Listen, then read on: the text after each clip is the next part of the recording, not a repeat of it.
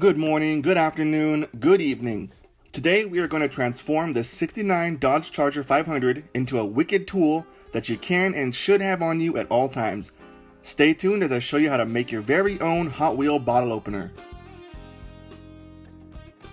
For this project you will need a 3/32 drill bit, a 5/32 drill bit, an X-Acto knife, general purpose epoxy, a power drill, a cheap bottle opener, eye protection, toothpicks or something else to mix the epoxy, a Dremel with a cutoff wheel attachment, a pair of pliers, and your choice of car.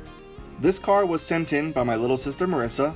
This one did not get a review, but now is its time to shine. We will start by drilling our 3/32 pilot holes, then step it up to our 5/32 drill bit to take out the tip of the rivet. Now that it's apart, we can form our plan of attack.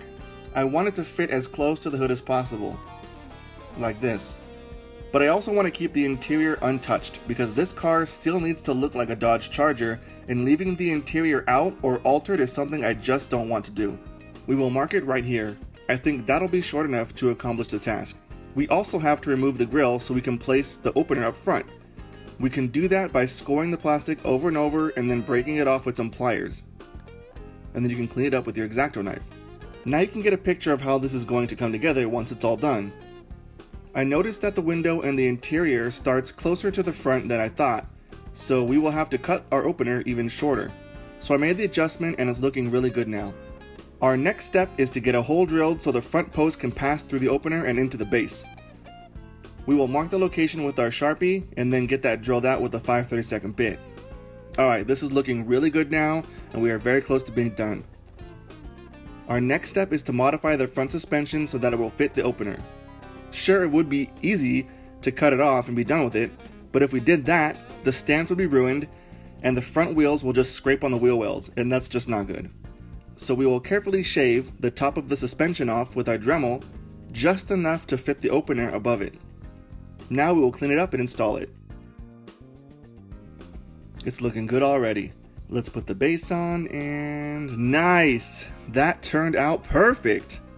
Now it's time to mix our epoxy and apply that generously to the inside of the hood, but not too close to the front because we don't want any epoxy to seep over the front. Then we can put the interior and base back on and button it up. Now I'd let this sit overnight or at least 12 hours. Okay, it's been 12 hours, so let's see how this looks. Looks good, no seeping, it rolls like it should, looks really good, and it feels really strong.